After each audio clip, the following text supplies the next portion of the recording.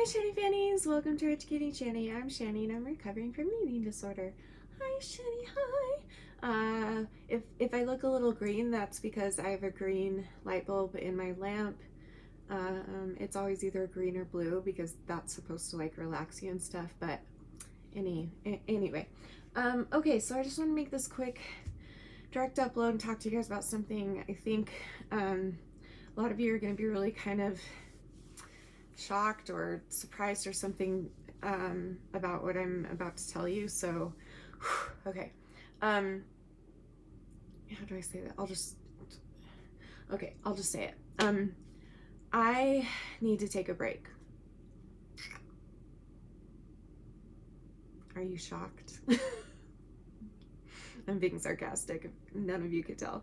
I need a break. I've taken so many breaks and it just seems like lately I've been having to take a break every freaking month or something, but I just need a break. And I'm also going to take a break from live streaming and everything. I'm not going to say how long, because every time I say how long I'm going to be gone, I just always like, I don't know, feel either forced to work through things until then or to go back when I'm not ready to go back or whatever. So I'm just going to play it by ear day by day. I've got some things that I'm dealing with and it's just getting too painful to be on the internet right now.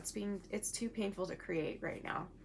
It's too painful to anything, but that's okay. I had a really hard but good day and have been working on some of my personal relationships, and I've got some other things I like to work on behind the scenes, but most of all, I need to finish. I need Danny needs me.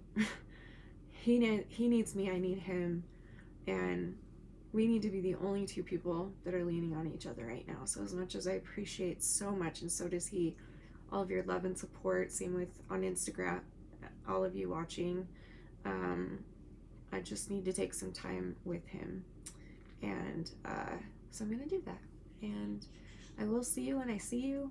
I'm sure I'll post things on Instagram story, but I'm not going to be going live, and I'm not going to make videos for however long it takes to get through this together to a point where it's not all I think about, and to a point where it won't affect my videos or live streams or anything or whatever is going on. So this is the hardest thing I've been through.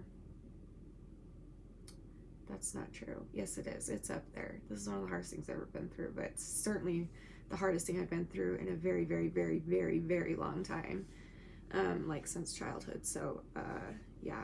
But anyway, I'm hoping to just, I don't expect myself to like be fixed and then come back, but I am hoping to figure some of this out and get to a safe place for me to not have a distraction to come back and create for you guys, because that's what I want to do. So I don't know what else to say. I think that's it. So I'll see you guys when I see ya. And I did want to say hello. Huge thank you for all of your guys' love and support. I don't deserve friends like that, but man, I'm grateful that I have them. You guys are wonderful. I really appreciate all the uplifting messages and the condolences and all the things of the times of the places. It really means a lot to me, and it means a lot to Danny too. So we will come back when we're good. We'll come back when I'm a little less emotional and messed up and wanting to die. Don't worry, I'm not going to do anything. Those are just feelings. Apparently that's part of postpartum depression. Apparently you can get that if you had a miscarriage. Who knew? But anyway.